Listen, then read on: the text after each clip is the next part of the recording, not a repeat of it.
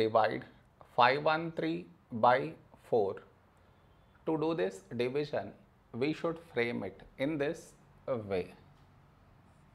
513 here, 4 here.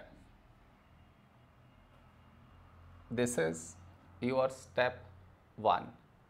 Next, here we have 5, here 4. A number close to 5 in 4 table is 4 ones 4. Now we should subtract, we get 1. After this, bring down the beside number, so 1 down, so 11. A number close to 11 in 4 table is 4 twos 8.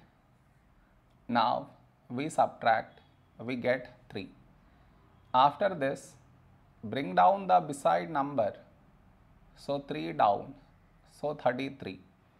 A number close to 33 in 4 table is 4 eights 32. Now we subtract, we get 1. No more numbers to bring it down, so we stop here. This is our remainder, this is our quotient.